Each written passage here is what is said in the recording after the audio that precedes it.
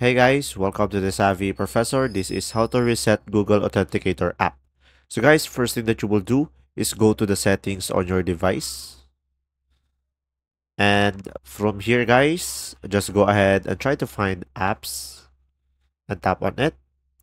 And from here, just try to find the Google Authenticator application.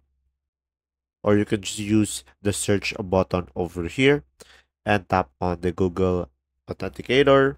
And in order for you to reset your Google Authenticator application, just go ahead and tap on storage. From here, just tap on clear cache and clear data and tap on OK.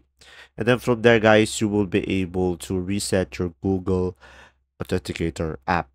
And what you can try to do is just try reinstalling the application on your device. So just tap on uninstall over here. And then once it is uninstalled, you'll be able to install it back again on your device and you'll be able to reset the Google Authenticator app. And there you go. If this video was helpful, please like and subscribe and thanks for watching. See ya.